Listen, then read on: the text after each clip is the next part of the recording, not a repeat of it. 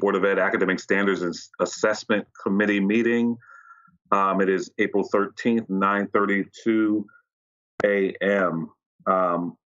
We'll start out with approval of the minutes of the last meeting. Is there a motion? Move for approval. Second. All in favor, say aye. Aye. Any opposed? I'm going to abstain because I believe that I left a little early for that meeting, correct? Yes. All right. Okay, Ajit, the agenda is yours.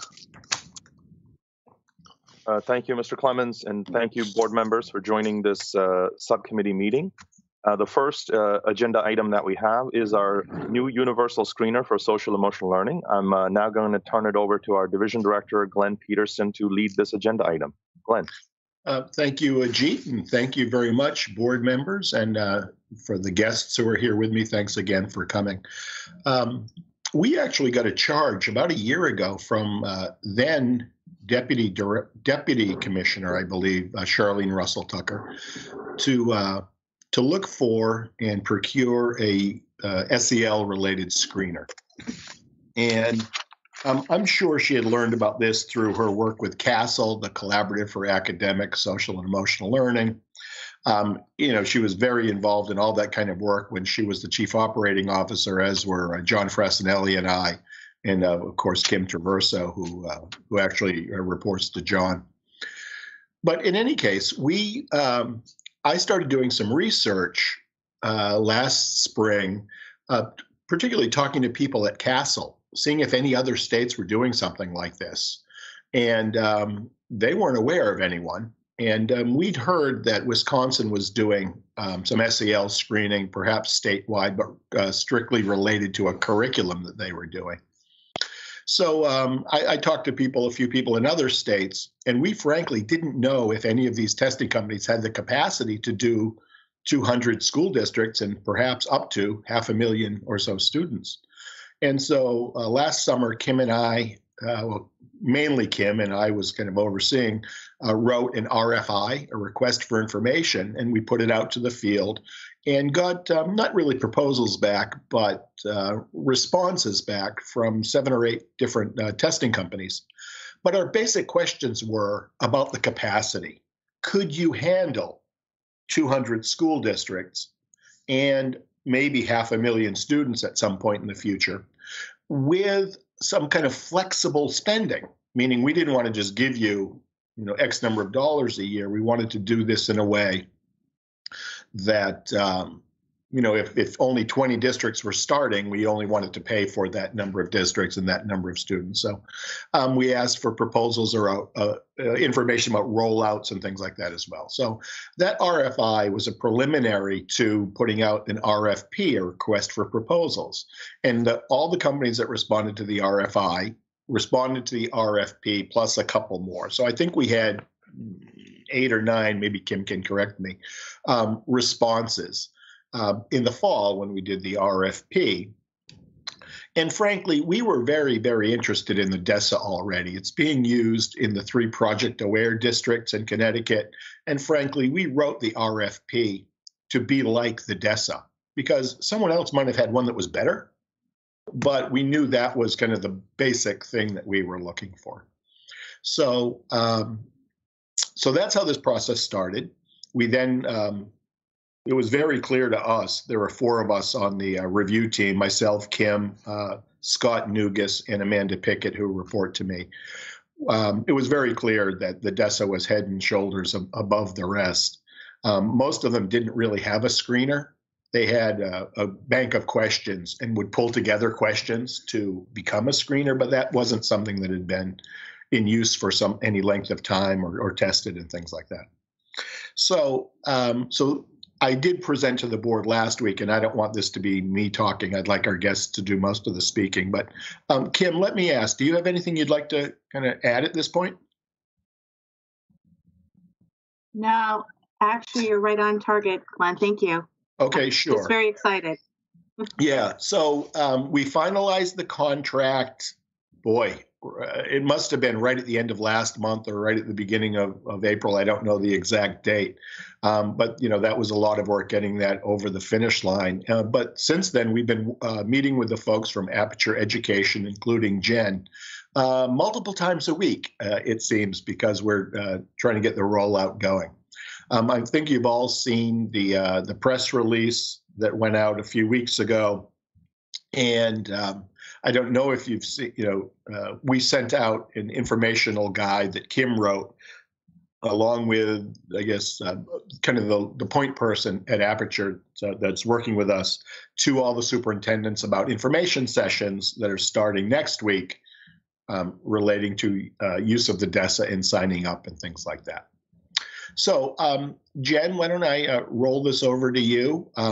I know you have some slides and you'll be sharing your screen. And once you're done, maybe I'll leave a little space for questions right then. And then we'll go to Denise, who is, she is the Project Aware Coordinator in Naugatuck, and she oversees the use of the DESA in Naugatuck. And that's very much why we're having her here. And because I also oversee Project Aware, Denise and I have been at a lot of meetings like this for the last, in person before, and the last year like this. So thanks to both of you. And Jen, why don't you start sharing your screen and we'll get going. Great. Thank you so much, Glenn. So can everybody see my screen in PowerPoint mode? Yep, I've got it. Great. Okay. Yes. Okay. Thank you. Good morning, everyone. My name is Jen Robitaille. I am the Director of Research and Development for Aperture Education. And, speaking on behalf of my team at Aperture, we are thrilled to be partnering with you all. And really, Connecticut is leading the way in terms of doing SEL statewide. So we are just really excited to be a part of it. I am going to speak very briefly share a little bit about the DESA with you all and some of the initial steps we are taking to roll out the DESA this coming fall in the first cohort of Connecticut districts. So a little bit about Aperture before I jump in. We are focused entirely on social and emotional learning, and our approach to SEL is one that is a strength-based approach and one that's data-driven, and ultimately providing data to schools and districts in order to inform the instruction provided to students, ultimately to improve student social and emotional skills. The cornerstone of our approach is the DESA assessments, which I'll be talking about a little bit this morning. But we also provide a variety of reporting to provide school staff, including teachers and counselors and administrators, with insight into their students' social and emotional skills, ultimately to drive instruction. And so another part of our system is a variety of strategies that teachers and counselors and other staff can use to build students' social and emotional skills. I'm going to focus on the assessment piece, though, this morning. So the DESA measures are a suite of nationally standardized, norm-referenced, strength-based behavior rating scales for students K through 12th grades. They are all measures of social and emotional skills. So they're strength-based in that they measure positive behaviors, desirable behaviors, things we want to see students engaging in. There's sort of two forms, the first being the DESA Mini, which is the brief universal screener. And then there's also the DESA, which is our follow-up in-depth assessment of students' social and emotional skills.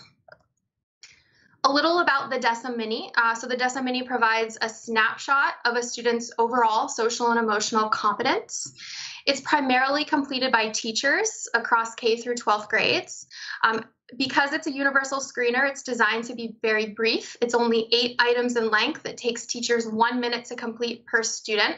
That was intentional. We wanted teachers to be able to sit down and rate their entire class in one planning period. It provides one overall score, the overall total score, which is presented as a T-score with descriptive score ranges. So because it's a strength-based tool, high scores represent social and emotional strengths. We call that the strength range. Scores in the middle range are typical scores, and then low scores indicate a need for SEL instruction for the student. The primary use of the DESA Mini is to universally screen an entire population of students, just to quickly and accurately check in and identify students who might be in need of additional SEL instruction. The DESA Mini can also be used for progress monitoring. So there's actually 4 alternate forms with different sets of items that can be used interchangeably throughout the school year. So teachers and staff can check in to see whether students are acquiring the social and emotional skills that are being taught to the students. And then lastly, it can be used pre-post for outcome evaluation purposes. Here is what the DESA Mini looks like. It might be a little hard to see here. This is what it looks like when administered in our online system. So a teacher, I mentioned it's a behavior rating scale. So a teacher would be reflecting on the last 4 weeks that they were with the student, and they would be responding to the set of items on the scale from I never see this behavior occur to I very frequently see the student engaging in this behavior. A few of the items, again, all of the items are positive behaviors. So teachers are rating things like whether the student or how often the student does something nice for somebody, how often students speak about positive things, contribute to group efforts, show care when doing a project or schoolwork. So again, positive social and emotional skills we want to see students engaging in the classroom.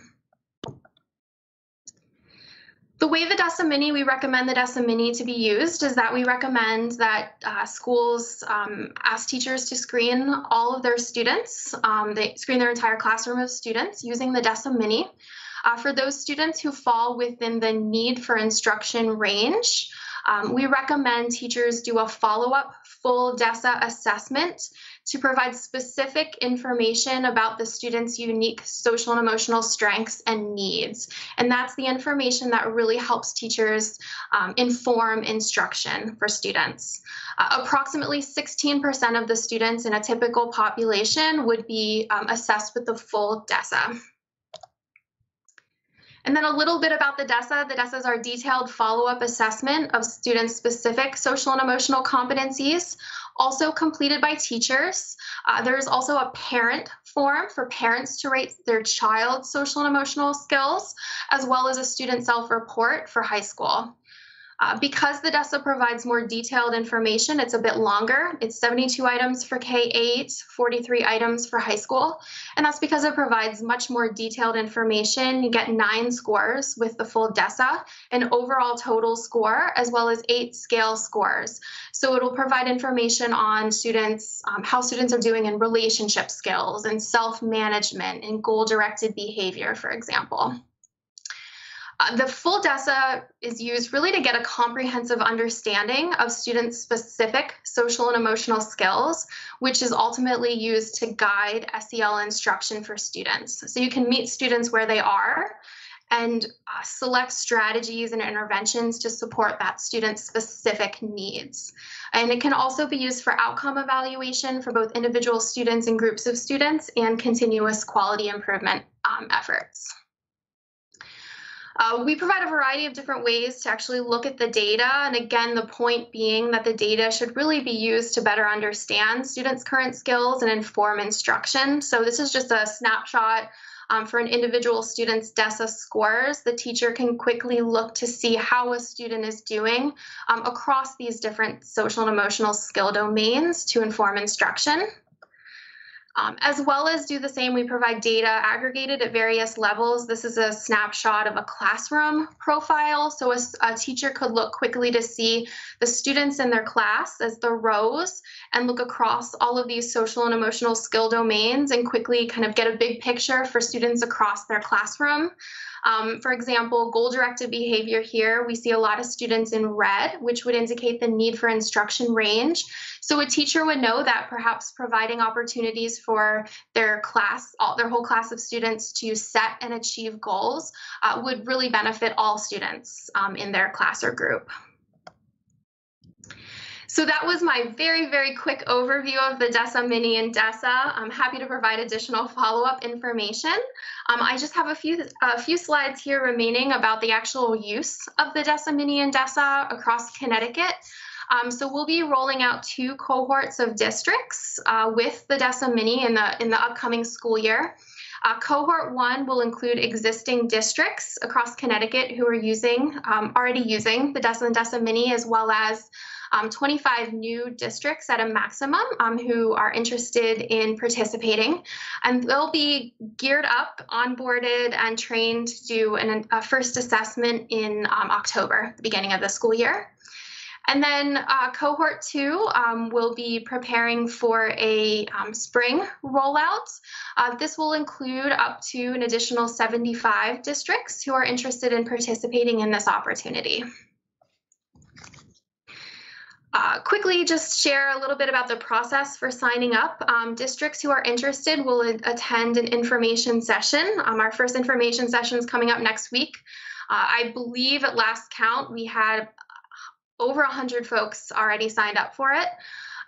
They'll be asked after the info session, we'll be asked to complete an application so we can collect a little bit of information from the districts about their interest and their demographics, and as well to help us select those initial 25 districts. They'll be following guidance both from the state team as well as the Aperture team for effective onboarding and implementation. We want these districts to be successful, so we'll be providing a lot of support to them along the way, and we'll also be providing professional development to the districts. We offer at Aperture a variety of professional development opportunities that are geared towards the role of the person participating. So it's geared to teachers who are doing the ratings, or school staff who are using the ratings, or district staff. They'll go through an introduction to the system where they will learn all about the DESA and the DESA Mini and how to use the system. And then once they've done their first rating, they'll have an entire session focused on how to actually use the data to drive instruction. Ultimately, really to set up all members of school and district communities to be successful in using these tools. So thank you all so much. And if there's time, I'm happy to answer any questions. Yeah, I think we should break that up. Meaning, if anyone has questions, this is a great time for Jen-specific questions. Yeah. Thank you, Jennifer. If you guys don't mind, I have just 2 quick questions, and then we'll field the group. Is that okay? Mm-hmm. All right. Thank you, Jennifer. 2 quick questions. One, is there a model to assess teachers in this? Mm-hmm. Mm-hmm. We do not. No, we do not have a model to assess you mean teachers' social and emotional competencies? Yeah, looking at the criteria of things that are measured. My first thought was the teachers who are in front of the children should be measured in this. Mr. Clemens, that might be a thing we want to do, but it's not something that Aperture can do for us. Got it. All right, cool. Oh, it's not designed. Right. Got it. Thanks. And Glenn, you can call me Eric, please. Okay. All right. All right. And secondly, I'm trying to understand or square the idea of strength-based and desirable behaviors. And I know that there's some compatibility, but I don't understand it within this model. Sure. So I can speak a little bit to that. And Glenn, if you want to jump in too. Yeah, and maybe we'll have Kim jump in too. Okay, cool. Do you all want to go first? Well, yeah, let me just say a few things. We were specifically looking for a strength-based assessment when we went out there. That was certainly one of the criteria. And we, in the RFP, we asked people to respond to that. Because a lot of assessments are deficit-based. What can't the kid do? As opposed to what do we want the kids to do and how are they doing along that road? So you heard Jen talk about the kind of questions in the DESA Mini, and I've heard them a lot and I still can't remember them off the top of my head. But for example, has Eric said something positive about a classmate in the last 4 weeks? Well, that's and maybe the teachers, even because he or she knows the assessment, is looking for that, because when I used to monitor classrooms, I was looking for on-task behavior, and I'd stand there with a chart. and think, all right, how much is off task? If I'm looking for on task, oh, he's not on task at the moment. Oh, he's back on, that kind of thing. So we specifically wanted this strengths-based approach, not, the deficit-based, looking for kind of negative behavior, bad behavior, problematic behavior. Kim, this is your bailiwick more than mine, so I've learned from them. So why don't you have a go? You're muted, I think. I think understanding the question too, I think what he's trying to understand is weighing, the strength-based approach, but who is deciding what are those expectations of behaviors? Am I on the right track? Yeah, and so if that is the great question, because that goes back to what you're talking about as far as training and development for staff as well. And the good news is that we're starting to go in that direction. So Jennifer, I think if you could talk about one of the reasons why we selected the DESA was because of the equity piece, because we wanted them to understand how this is equity-based SEL and not just we have these expectations, we have these routines of what kids are supposed to do versus let's have an equity-based model where it's a give and take with the student, more so in understanding the student's culture and how we are responsive to that cultural need. And that's really why we went with the DESA. So Jennifer, if you could talk about the research that you've done around that, number one, but also how you've actually done the research on the demographics across the country in regards to this work.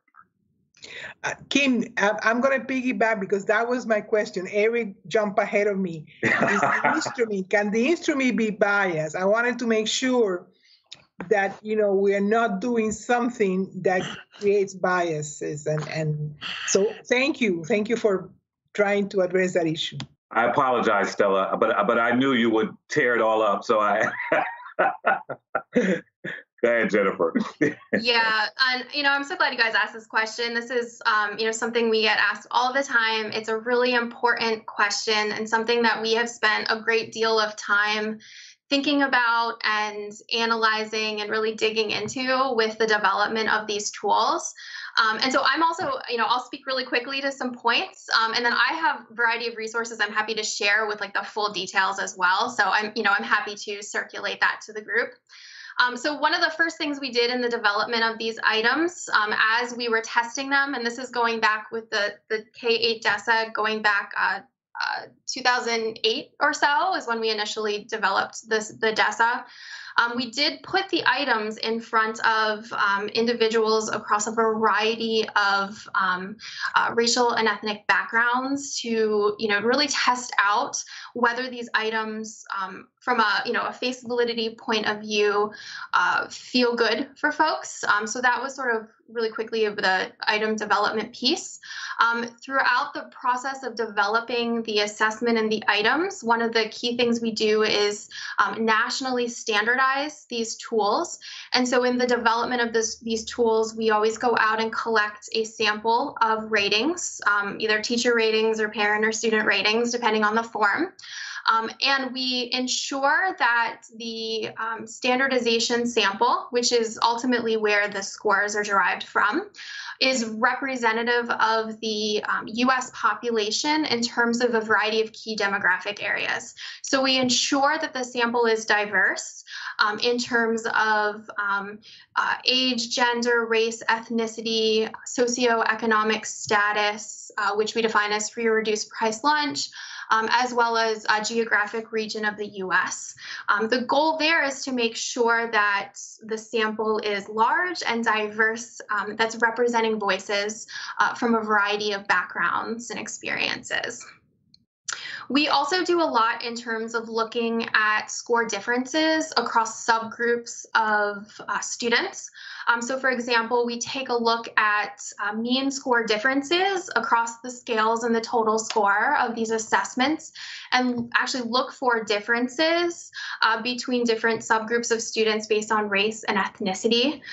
We also, with the most recent assessment, we've looked at actually at the item level and look for potential differences at the item level across subgroups of students.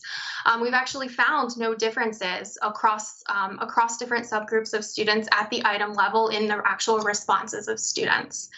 So we have done a variety of things throughout the development, and actually it's an area of something that we are continuously looking at and working on. So that was my sort of quick answer. Again, happy to share follow-up information with you all. Let me say one more thing. I don't know if you mentioned this, Jen, but these questions weren't just something that Aperture kind of made up and, kind of thought of. They're based on the CASEL competencies. And there are 8 questions and 5 CASEL competencies. So 3 of the CASEL areas actually have 2 questions each in the DESA Mini. And then 2 of the CASEL competency areas just have a single question. So and that's another thing. In our RFP, we wanted something that was CASEL aligned because we've been doing a lot of work with CASEL for the last several years. Thank you, Glenn. I was just thinking, I didn't want to interrupt before, but there's so much rich conversation that's happening, and I'm taking it all in and trying to remember all of the points to make sure that I can address the things that I know about. So Mr. Clemens had asked about, the staff readiness for this and what are their skills. To me, that's such a crucial component to rolling this whole thing out. So for us in Naugatuck, we're fortunate to be part of Project Aware. And so prior to the DESA screening, we had a full year of prepping our teachers on their own SEL skills using the ruler program, because that's what we're using for our Tier 1 SEL program. However, Aperture does have an add-on. I don't want to say add-on, it depends on what package you get. So the package that we were given through Project Aware, we had like 8, I think, pilot or demo resources, and it's called EdCert. It's through Aperture. And that includes self-reflective assessments so that teachers can kind of reflect on their own SEL skills. It includes professional and personal development plans, different strategies for the teachers. So if, different districts wanted to add that onto their package that's given through the state, maybe that's an option too, if they felt like they needed that type of preparation to get them ready to screen. Denise, thank you, because I thought I saw a ruler in your deck, correct? Yes. Yeah, I didn't want to assume, but I was going to ask about that. Thank you so much. No problem. Mm-hmm. Yeah. Okay, Glenn. Yeah, one of the, oh goodness, I'm going to try to remember what point I wanted to make. One of the things that we are recommending to teachers or to districts actually is that a majority of teachers in the district have a background in SEL prior to starting the DESA. Anyone can really volunteer, but as Denise was saying so eloquently, some folks might not quite be ready. But we feel that a combination of factors. One is we did a survey of districts, and almost all districts have some type of district SEL, if not program, at least expectation. So they have been doing some work on this. But we also think that the professional development program that Aperture is going to lay out with the DESA, including the things that Denise was talking about, will prep people adequately. Maybe not like a whole year of ruler training adequately, but enough to understand how can I help my students get better at these 8 things that we're measuring. And Aperture does provide resources to help teachers do that. Thanks, Glenn. Wilda? Yes. Thank you, Eric. Well, good morning, everyone. Can you define to me what is optimistic thinking? It was on one of the assessments, right? Yep, it is. What does that mean for us? For if I'm a student thinking that somebody is assessing me on optimistic thinking? Mm-hmm. Yeah, so optimistic thinking includes items related to having confidence in yourself, having a sense of hope for the future, having positive thinking regarding school, their classmates, So those sorts of things. It's actually it is a part of the Castle framework, but we were very much influenced by the resilience literature and the positive youth development work 10 plus years ago in the development of the DESA. And so we just are, we know how important that sense of having optimism, both in yourself and others, is so important to students in their development. Oh, So okay. Yep, that's what that is. Thank you, Jennifer. I'm going to start using that. Yeah, I like that. The sense of hope, I heard that. But I also have more of an intense question, is that if we're looking at self-management, goal direct self-management, I'm using your language, right? How are we able to convey to even the student and their families how the progress has come along? Because we know that in high school, the students' hormones are going back and forth. We know that they're like roller coasters, right? I mean, I had one at home. And so therefore my point is, how are we going to communicate to the students and their families if there's progress, if there's not, and then how are we going to assist them with those changes using this tool? If you want me to speak to that a little bit, because I can tell you how we're doing it. And give us examples. Yeah, Denise. And it's actually, do you want me to just start presenting, because it's kind of in my slideshow with certain examples? Okay. Maybe, but somebody else might have specific questions for Jennifer. Perfect. This is Malia. I have a question related to the 16% figure that you had provided. And I'm just really curious as to if there are any sort of assumptions, expectations, theories, hypotheses about and the plan related to COVID world may actually impact. And by looks on faces, I'm guessing I'm freezing. You did a little. I will put my question in chat and maybe it can be answered later. Well, let me just jump on that. This is actually stuff I've learned from Kim, but I don't mind speaking about it. One of the things that we're doing a lot of is looking at multi-tiered systems of support. And I'm sure you've seen these triangles where tier one is kind of universal implementation that all kids are getting. In fact, we're using a model like this for Project Aware. And then tier two are these more small group specialized interventions. And if you think of reading, everyone gets the reading program, but some kids get extra tutoring because, they're not thriving necessarily in the regular program. And then the top of the pyramid, tier three, are maybe students that need really extra special support.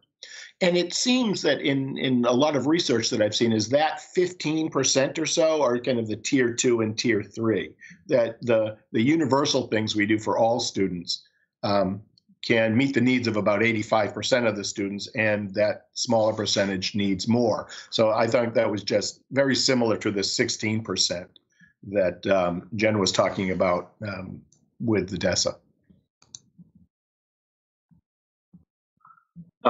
Malia has a question in the chat. I think it is the question she was trying to ask. Yeah. Yeah, I think, our hypothesis is that it's very possible that more students might be falling in the need for instruction range, just given all of the things, the challenges that they've experienced with COVID, the impacts in their family life, their home life. It is very possible. We put together, last year, we put together a variety of resources for school staff, sort of trying to talk about that, think about that, communicate that, and looking at DESA scores this past year. And it is something that we are actually hoping to take a look at the data from this past school year and look to see, how DESA scores are impacted. So it's something we're hoping to be able to do over the summer, to look into that very question. Yeah. Great. Are we ready for Denise to share? Is there any other questions for Jennifer from the board? No? All right, Denise, do you have anything left? I do. I appreciate your passion, though. I do. So go ahead. Thanks. Hey, go ahead. Let me, this is my first time using Microsoft Teams, so I'm hoping that I'm sharing this correctly. I'm going to do my entire screen. Okay. Looks like it's going to work. Perfect. Fantastic. Okay. So again, I'm the SEL coach for Naugatuck Public Schools. I'm also the Project Aware coordinator, and I'm very grateful to be here today to talk to you about how we're using DESA in our building our SEL framework across our district. So our goal was to create a MTSS system for SEL that mirrors our reading and math academic content support. So what we did was we do a fall screening and a spring screening, spring screening using the DESA Mini, the 8-question screener. Students that score in need of instruction on that 8-question screener, they get the follow-up full DESA. And like Jennifer said, that's a little bit more intensive. So where the 8-question screener touches all 5 of the CASEL competencies and the 3 extra goal-directed, optimistic thinking, personal responsibility, the full DESA is a 72-question screener that kind of digs a little bit deeper into each of those categories. So when you get the scores back from that, you can really have a more clear picture of what the student need is and what the student's strengths are. We then take that information and we review the data at a team meeting. So some of our schools have universal curriculum, like the ruler stuff that we're using. DESA also, like Jen, that you can select based on whatever strand you're working on. Or are we going to put the students into a tier 2 or tier 3 intervention, which goes to that question, progress monitoring in between. So after 6 to 8 weeks of intervention for tiers 2 and tiers 3, we will do a follow-up mini assessment. So another 8 questions. What's nice about the DESA is that they have 4 DESA mini forms. We can now re-administer that DESA mini 1, or if we want, we can put in a DESA mini 2, which assesses the same skills, just with different wording of questions. So we're new in this process. So I don't want you to think that we're an expert at this at all. This is year 2 for us. So we're still learning a lot as we're moving along. On that same progress monitoring document, we put a column for the outcome of the intervention. So once we get that follow-up screen, did the child make growth? And then another column that talks about what do we do here? Do we continue with what we're doing? Do we reduce the intervention? Do we increase the intervention? And then we just keep the process moving. So here's an example of one of the progress monitor documents from one of our schools. So here's where we would list the student name. DESA gives you really detailed information. So this spreadsheet is one of the standard reports in the system. Along with this, it gives you like every question and what the student scored. So what we do is we filter out and we look at just the information that we need. We use some conditional formatting here so that if the student scored in need of instruction, the box would turn up red. And if they were typical, it would turn up blue, just so it's easy for us to read.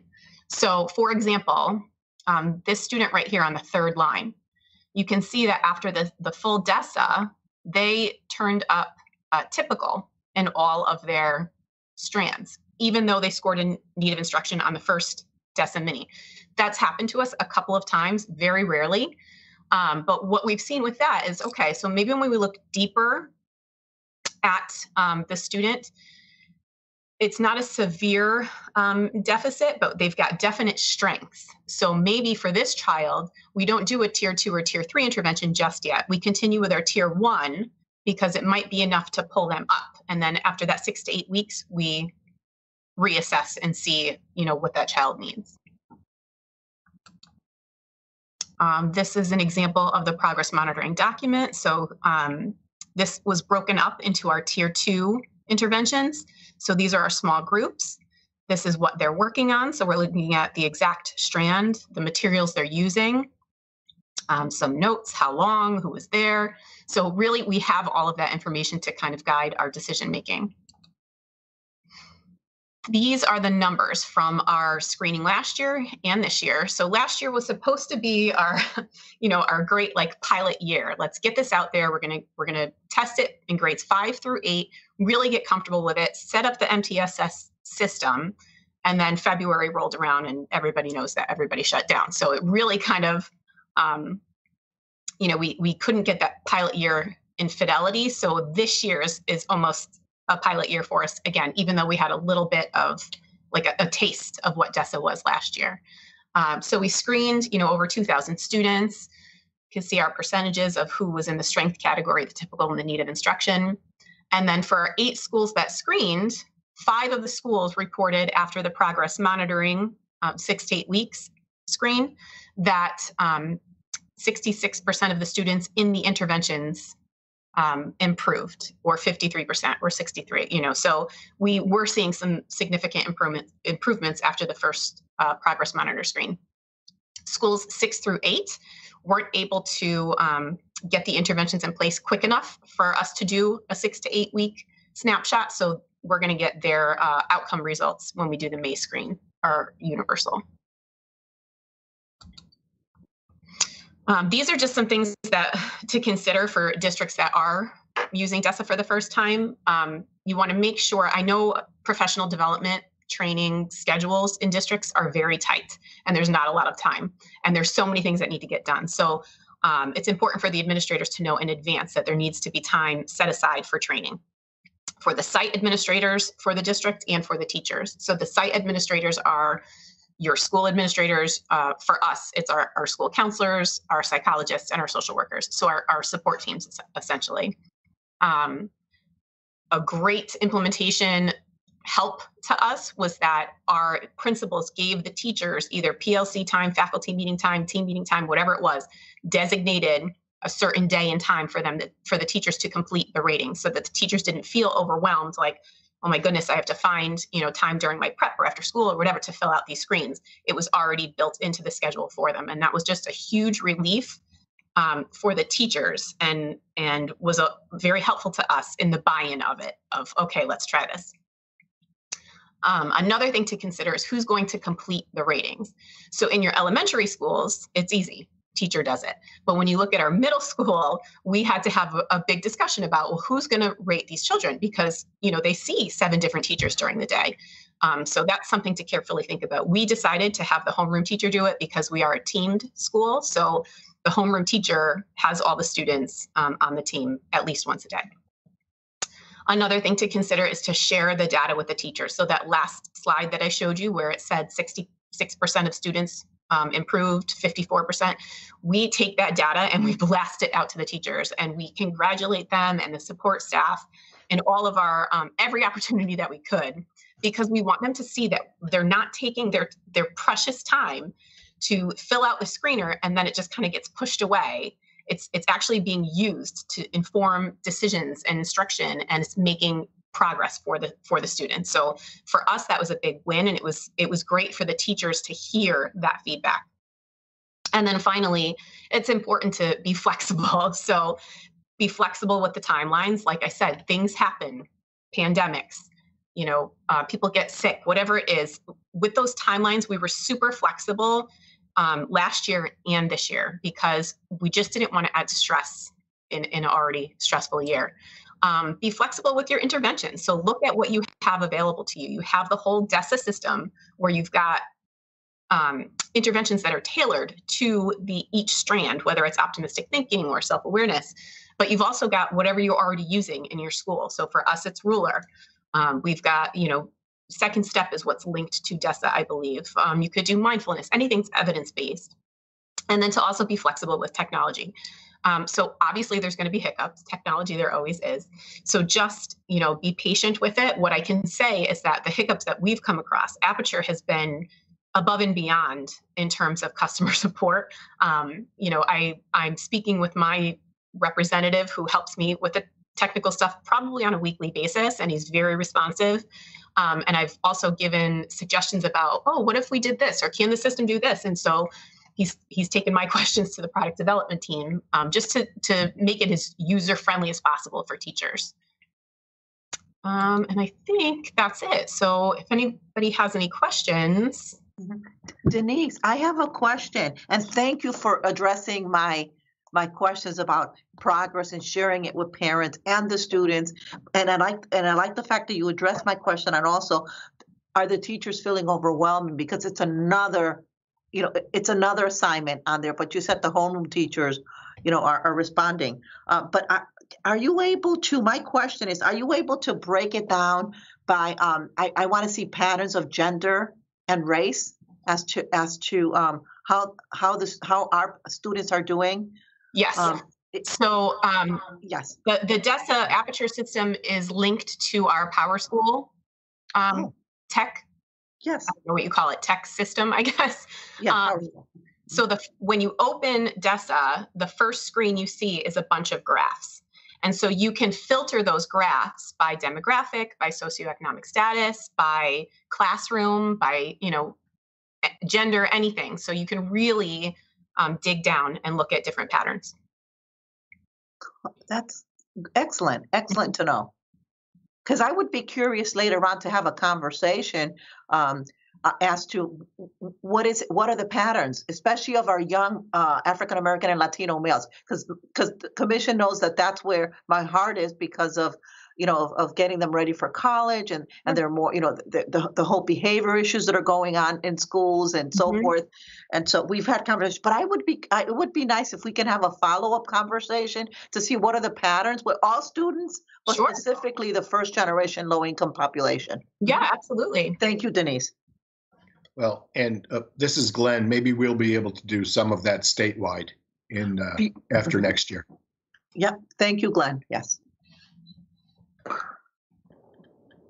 Any other questions? This is Martha. I have a question for Denise, but it can be anybody. Thank you, Denise, for your detailed presentation, because it answered a lot of my other questions from the intro. I was just wondering how SEL plans fit in with the other plans a student may be on, an IEP or anything else that's already been identified for that student. So for us, what we did was that spreadsheet that I showed you that had the red and the blue and all of those things. So what that'll do is show you every student who scored in need of instruction. And then what we do is we go through and we have a column for what intervention is already in place. So we'll look at students with IEPs, students with 504, and what specifically is happening for SEL in those plans. So if a student has an IEP, but they don't have social work in their IEP, okay, do we need to go to PPT to reassess that and see, do they need social work skills? Or can we take that child and put them into an evidence-based, group counseling, with the school counselor or something outside of that IEP? So we look at what's already in place, and then we figure out what's the next step for them. How do we utilize this? Does that make sense? Yeah, Denise, I would like to add, this is Kim Traverso. I'd like to add also, this is a great opportunity with the student success plans, because we are looking at academic, career, and social emotional. And many of our staff struggle with setting up SMART goals for our students in 6th grade through 12 in regards to the student success plans for social emotional learning. So this will help drive that, and also identify and be able to monitor their progress within that area.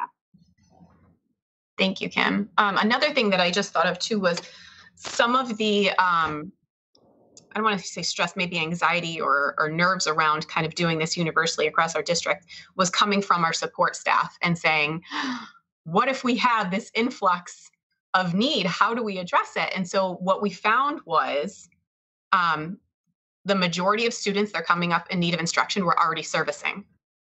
There was maybe a small percentage, a handful of students that kind of fell under the radar and we weren't giving intervention to, or they weren't seeing the counselor, they weren't seeing the social worker. So what this provided for us, which was, kind of our goal, was data to drive that instruction in the intervention and to look at progress monitoring to know, do we need to move them from a tier 2 to a tier 3? So this was just a really good, it was a clearer picture for us, even though we were servicing the students. Now we have hard data to show, this was their progress, this is where they're going, this is where we want them to be. So that was very helpful in creating the MTSS framework for us.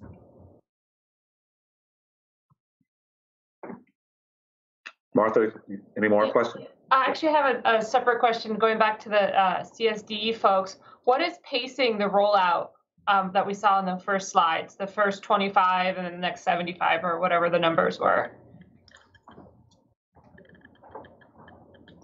I muted rather than unmuted myself. Some of it was, frankly, aperture capacity, and this is a new large contract for them, and they're the ones that recommended 25 to start. And I think, frankly, that part of it is about getting our feet wet.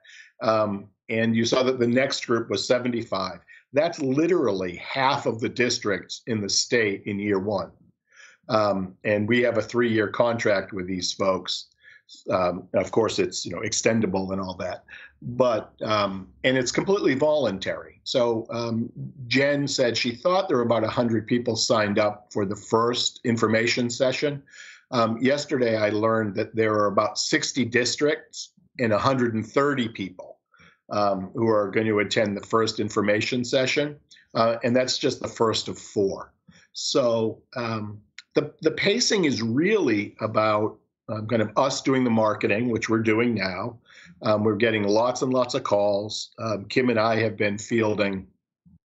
I haven't fielded dozens, but I think Kim has certainly fielded dozens. Is that right, Kim? Okay. So part of that is there's been a huge increase in SEL interest among districts during this pandemic year. And I think we're kind of seeing the results of that now. And that's really to a large degree driving the pacing.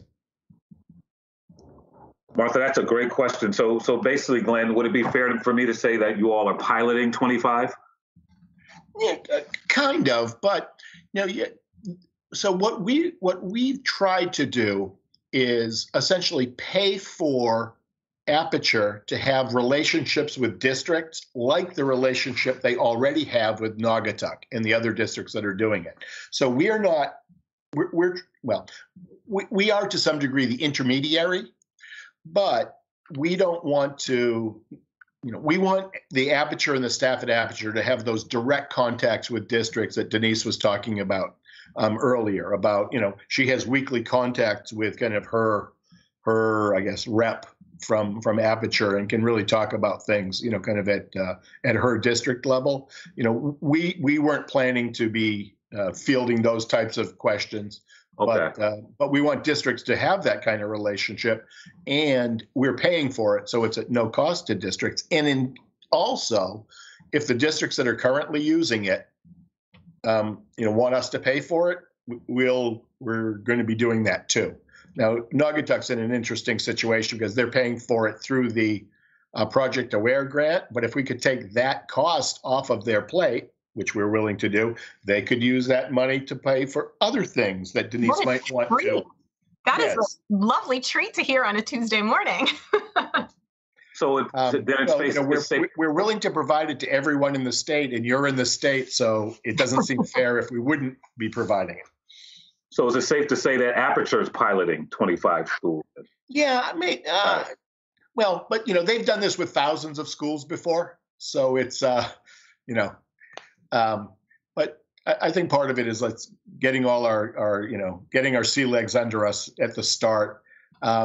If we can get even close to 100 districts this year, I really don't know what the appetite will be next year, because we could literally have every district in the state trained in 2 years based on 100 a year. Okay, thank you, Martha. Your hand's up. Was that previous or? Yes, it's from previous. Let me see if I can take it down. Any other questions? There we go. Eric, I just want to thank the Glennon for the presentation.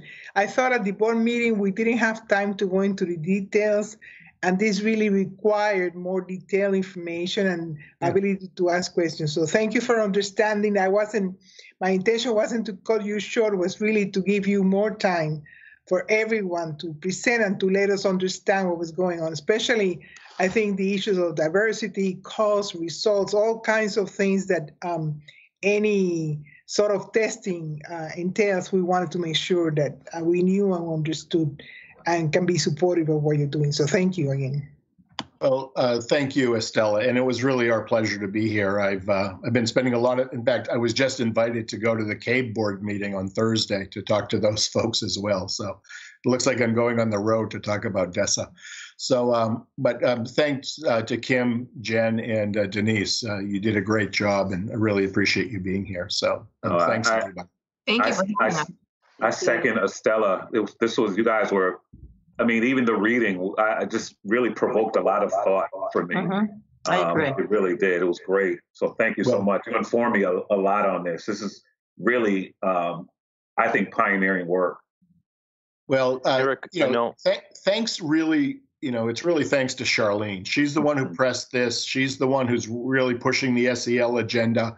I'm kind of the operational guy, but, this has been things that she's been wanting to do for several years. And it didn't all start recently when she became the acting commissioner. It's been going on for a long time. Thank you, Glenn. I just want to mention that Malia is on the phone. And I know she dropped off and she joined by phone. I don't know if she had any questions before our guests. Thank you. Thanks, Ajit. I appreciate it, Ajit. I don't have any questions, but I very much appreciate this conversation this morning. Thank you. Sure. All right. Thanks, everyone. Take care. Thank you. Bye-bye. Thank you, everybody. Bye. Have a good day.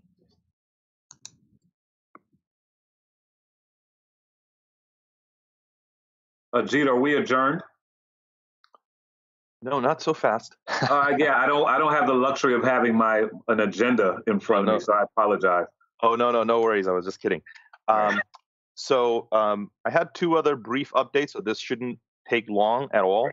I wanted to share a couple of bills working through session this year, just to put it on your radar. There's so much going on, but just wanted to get it on your radar. The first one, I'm putting the links to this in the chat as well. I had sent this to you ahead of time as well. The first one is Senate Bill 881. It's the governor's workforce bill. And there are a few pieces in there that I just wanted to bring to your attention, just so that you're aware. Section 15 of this, I don't have a PowerPoint for this, so you have the link to the bill, and I'll let you sort of look at this, but just highlights. Section 15 of this bill has something called a challenging curriculum policy. It expects each district to have a challenging curriculum policy that really pushes students to take more rigorous courses while in high school, such that they take at least one AP, IB, or dual enrollment course by their 11th grade year. And it also expects that students who do well on the 8th grade assessment, the Smarter Balanced 8th grade assessment in ELA and or math, are automatically given access to these rigorous courses. So that's kind of one of the policies that's in there, which we are very much in support of, but I just wanted to mention that. It aligns well with our college and career readiness efforts and also our accountability system as well. It also includes a provision for adding FAFSA completion as a graduation requirement.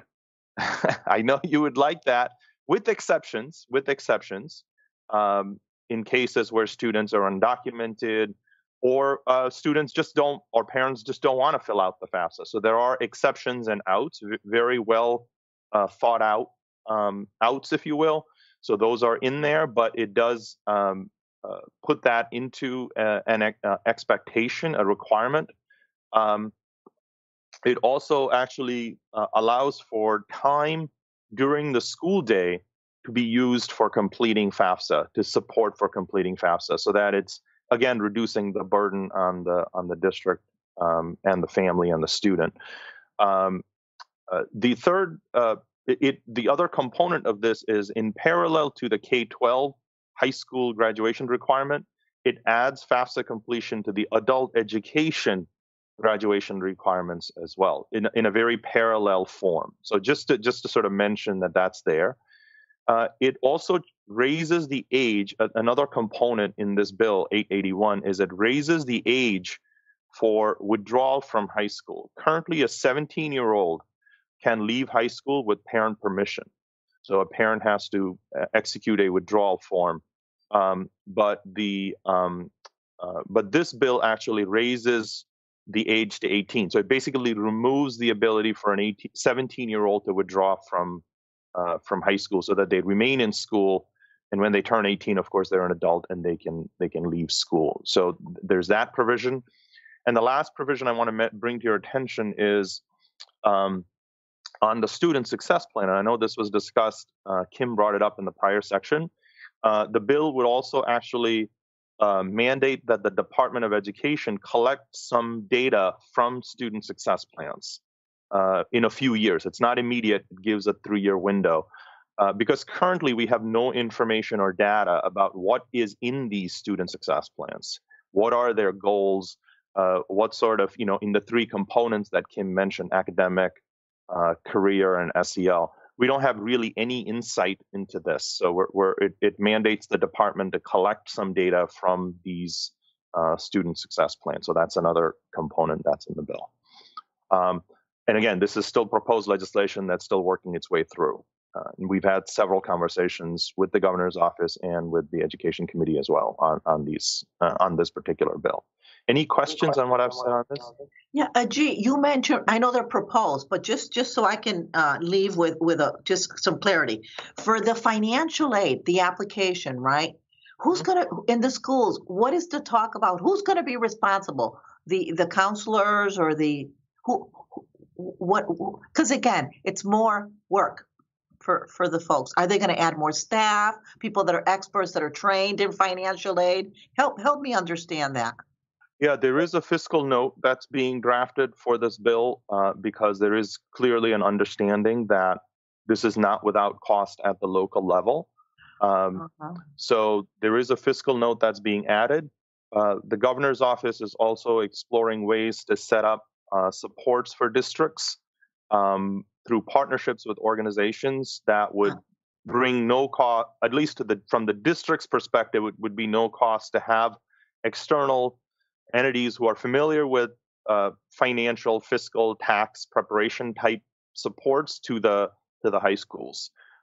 But it is, it is kind of a train that's we know there is a demand and there's a challenge at the local level, but there's also momentum nationally that this is something that just needs to happen, and we just need to find a way to do it. So I think there's that recognition as well. Yeah, I like what you said, and also, we have community colleges, higher education settings where maybe because we have financial literacy now in institutions, maybe hopefully we can have discussions with higher education institutions about how we can partner. Like back to what you said, and it's also it could be an enrollment or recruitment piece too for institutions. Okay, but thank you, Ajit. Oh, absolutely. Any other questions on this bill? Okay. The other bill that's also working its way through the legislature is Senate Bill 977. Irene and I are tag teaming on this, and I put the link to this bill in the chat as well. And very briefly, Irene, I'll mention a few points, and then please feel free to jump in. Basically, it expects the CSDE, and it's about virtual learning. And it expects the Department of Education to publish standards for virtual learning by this July.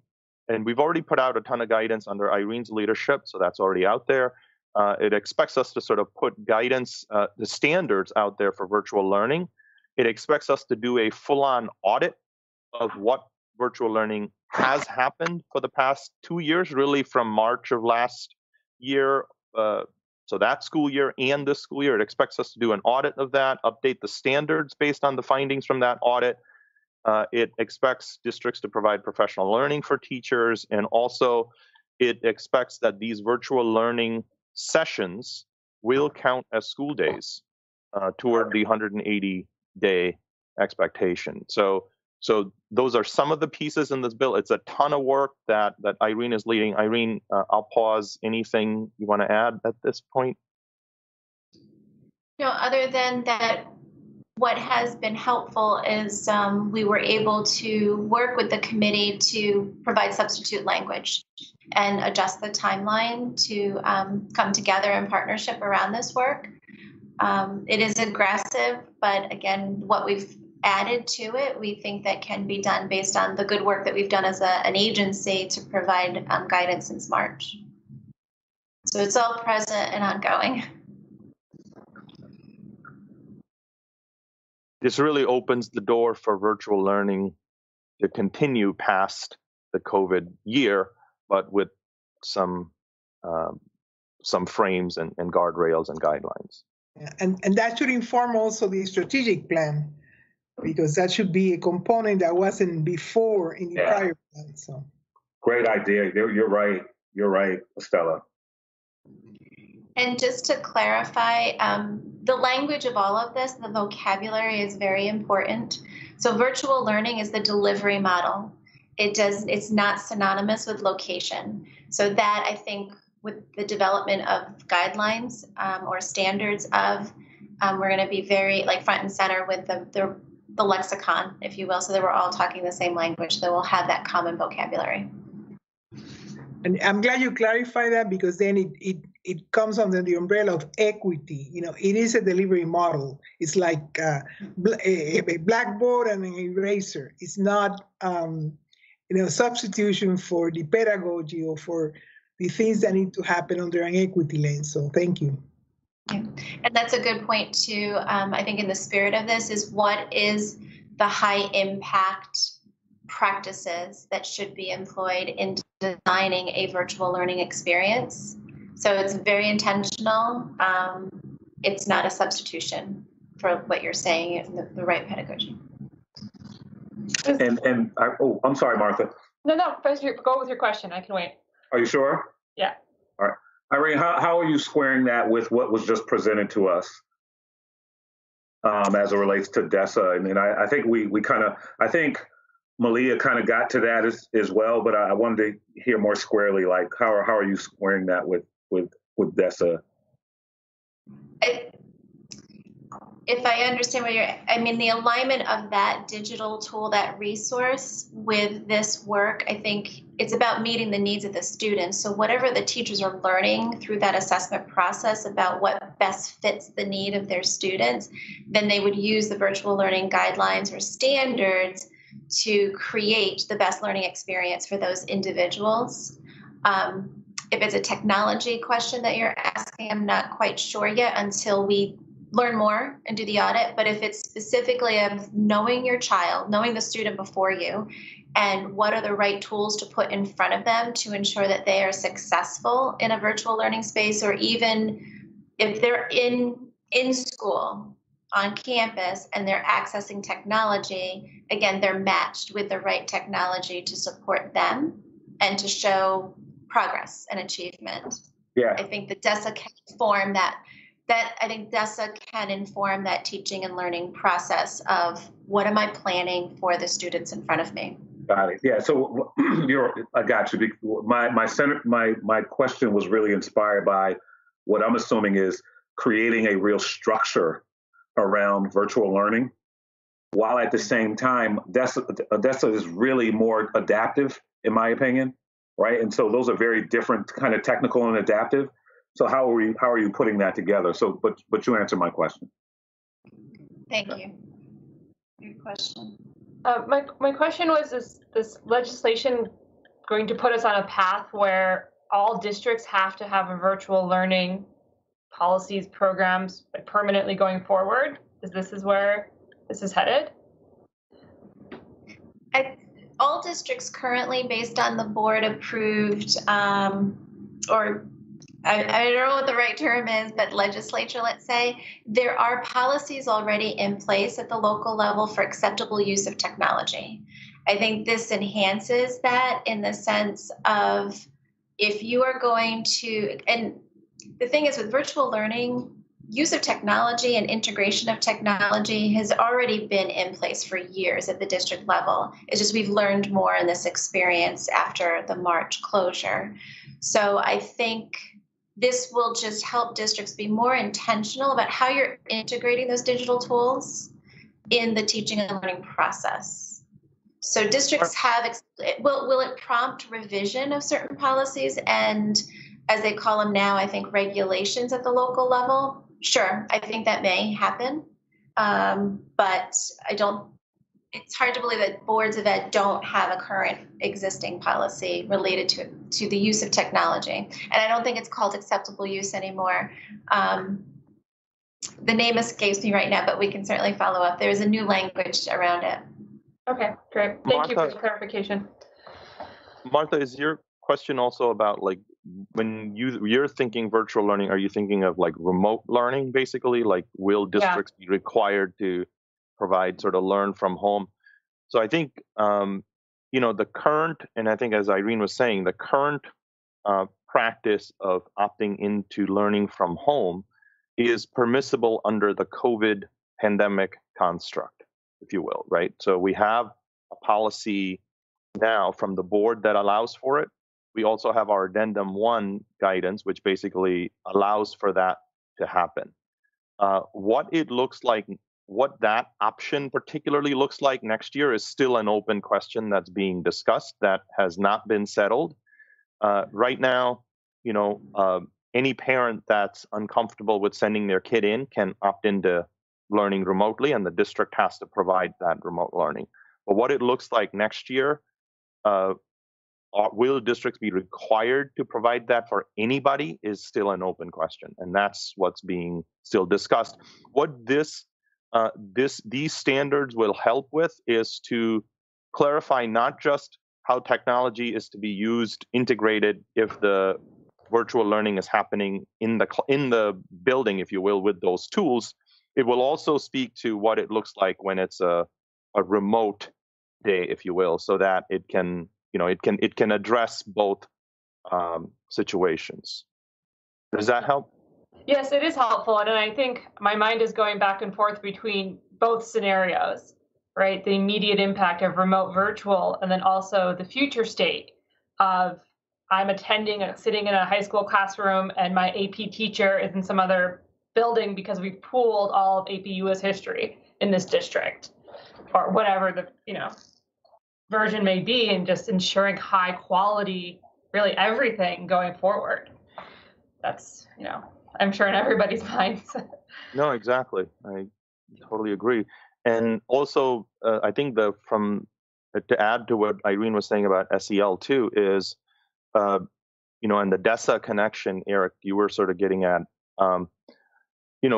SEL needs to be addressed in person and in remote worlds. And so, there are districts that have shared with us innovative practices of how they are being intentional about paying attention to SEL needs, even in a remote environment. So I think the DESA will just give us or give teachers some insights into the strengths of their students in this area so that they can address it, whatever the medium of instruction be, so.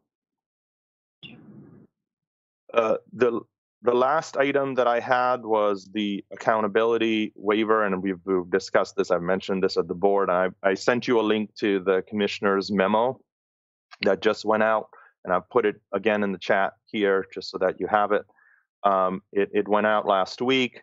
It basically affirms that Connecticut got approval from the U.S. Department of Education on our accountability waiver. So what this basically means is that we assess this year to the best of our ability, but those scores are not to be used for school and district accountability. So the adults don't get held accountable for how kids do. It's the purpose of the testing this year is squarely to understand where kids are so that we can help them help districts and help the kids going forward on a high quality measure. So it was a big relief in some sense to have that official waiver, and we have now formally communicated that to the districts as well. So that was that memorandum and communication. And that just one other point on that, reporting of results this year will look different. And I will say that affirmatively. In past years, despite our best attempts, the press would go into creating a horse race for our districts, and sort of, even though we may not have formal accountability, there is sort of like the test score ranking and the stress that's put on educators, even if there is not formal accountability. So we have committed to district and school leaders that we will work with them to message this year's results appropriately in the context of this pandemic, and how these scores may or may not be comparable in certain cases, especially if participation is affected at the district and school level. So we are beginning those conversations with districts. We're sort of thinking about how best to put this out come June, July, when these results normally hit the public space. So we'll be very thoughtful and mindful about how we release results this year. Frankly, that should be the practice every year. So what we do this year is shouldn't be anything new, but given the different nature this year, we'll be even more mindful with this year's results. So I just wanted to mention that as well. Eric, if I may, before we conclude, I just want to say hello to Chandel and thank her for always taking great minutes. So I see her there, and I'm glad she's smiling now. Thank you, Chandel. Thank you, Estela. So that basically brings the topics for the agenda to a close. Right. Eric, our next meeting is set for June 8th at 9:30. So I'll turn it back to you. Thank you, Ajit. And Estela, you beat me to it. I was going to say hello to Chandel, and I also failed to say good morning to Irene. So I apologize for that. Is there anything else? Nothing else to say or cover? All right, you all, motion to adjourn? So moved. Second. All right, motion to adjourn. Meeting adjourned. Just you all have a powerful week. Thank you. You too, Eric. Thank you, Eric. Thank you, Bye-bye. Irene. Bye, everyone. Bye. See you later. Bye-bye. Bye.